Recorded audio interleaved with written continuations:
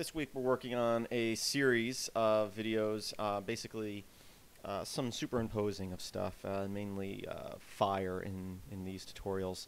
And I'm showing you how to do it in different programs like Kdenlive and Blender, and there's a few different ways to do it in Blender. Also, depending on whether you have stock footage or you're creating the fire in Blender. Techniques are similar, but can also be different. Today we're going to be looking at using the compositor to simply add in fire from some stock footage with a black background. So let's get started. We're using Blender 2.60 in this case, and what I'm going to do is we're just going to hit Control and the left arrow, and that brings you to the compositor. Or you can click up here and go down to compositing. We're going to turn on Use Nodes, Backdrop, Auto Render.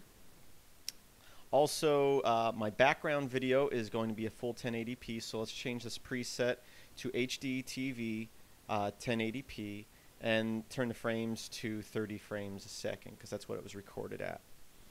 Okay, next we're going to delete this box right here. This is from our 3D scene. We're not using anything from the 3D scene. We're working completely in the compositor. So select that and hit delete. Then hit Shift A, and we're going to import an image. Open. I'm going to go to where we have our videos, and I have one called Fire AVI. We'll open that. And we're also going to hit Shift A here and add an output, which is a viewer, which is what's going to show up in the background here. So I can click this here, and you can see it's very large right now because we did the higher resolution. If you just hit V a couple of times, at least on Linux, that might be a little bit different in Windows. I know some of the shortcut keys are different. So there we go. We have this fire, and we want to remove this black background and put that video of a fire over another video. So first things first, we're going to say auto refresh, cycle, and then we need to know how many frames in this video we want to use. In this case, we're going to use the entire video because it's only like, I don't know, 20 seconds long. So how do we find out how many frames there are? It'd be nice if there's a little button here that says, you know, full video or something like that. Well, there is in Blender, just not right there. If we click on our texture panel here, and we can change this to image or movie, and we don't have to say open because we've already imported it. We just click here and choose that AVI, and right here there's a match movie length. We'll click that, and you can see there's 304 frames in this video, so we can change this to 304. So we have our fire video. We can use our arrow keys to scroll through that video, left and right arrows. And now we're going to hit Shift A, and we're going to say another input of an image. We're going to open, go and find my firewood video, which is me chopping up some wood.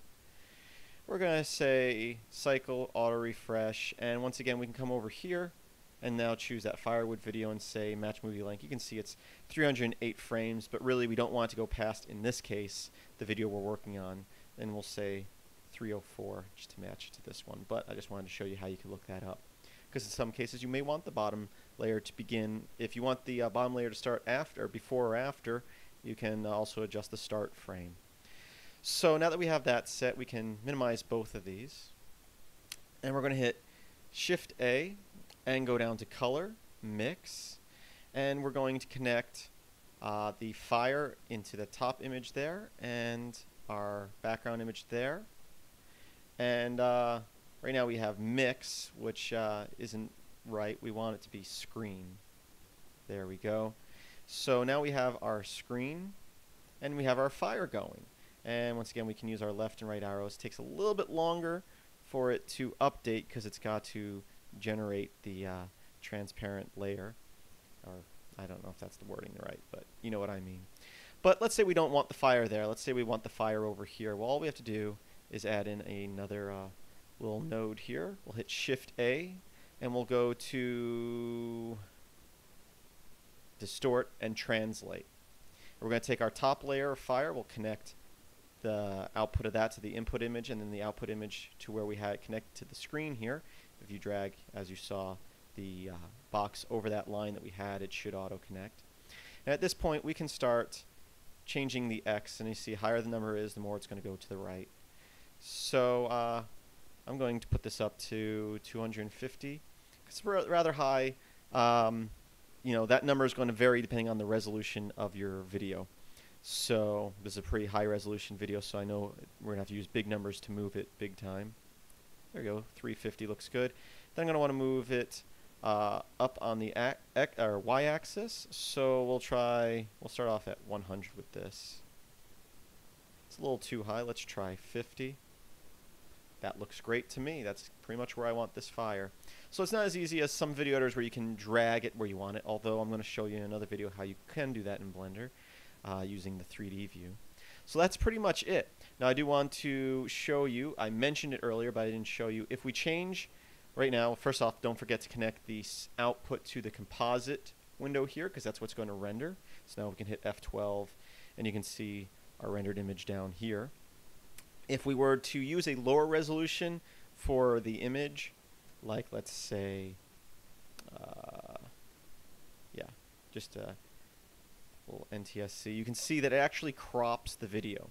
So you're going to want to either use the same dimensions as your background video, or you can actually change the size of the background video, but for best quality you should probably keep it the same. So I know my video's 1080p. If yours is 720, set it to 720. If it's lower, set it lower. And once again, changing that preset changed our frame rate. Let's make sure we do 30 because that's what I recorded at. So at this point, I can go here and I can say, we'll say 300 frames we want to render out. I'm going to make it, I like using Xvid. Obviously, you can adjust the quality settings here.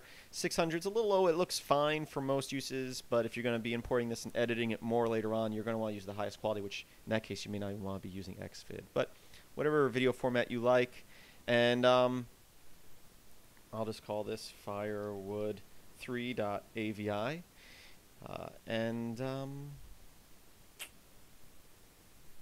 yeah, that's pretty much it. Now we can, am I forgetting anything? I feel like I'm forgetting something, but I don't think so.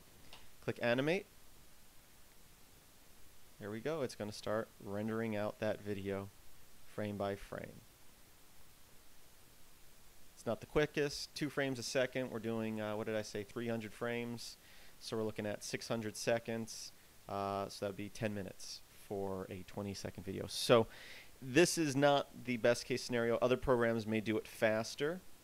And there's actually probably things we can adjust in the rendering out, because I don't know if it's even doing any type of 3D rendering in the background here. Like if we were to uncheck this and change stuff as far as rendering, even though we're not rendering 3D stuff, maybe that affects it. I'm sure there's a way to like I said, to speed it up. But that's the basics, yes, on doing the screening with the fire when you have stock footage in Blender using the compositor only. And there's other ways to do this, and other ways if you want. Like in this case, our fire is staying in one spot. Let's say you had a fireball that's moving around, or some other object that's moving around. I'm going to show you another technique that I've come up with, that using the 3D view to do that. Yeah. Anyway, keep on watching. Check out, there should be an annotation, hopefully I remember, for this playlist for all these videos on different ways of doing the same thing with different programs, or the same program, depending on your situation. So I thank you for watching. Please visit filmsbychris.com. That's Chris with a K. There should be a link in the description. I hope that you have a great day, and here's a look at this final render. Oh, you know, before I go, I do want to mention that using the compositor like this, you're not going to have any audio output on this video. You can add the audio back in using the sequencer or another video editor, but just using a compositor like this, there's not going to be any audio. So just keep that in mind. Thank you for watching. Once again, have a great day, and here's that final render.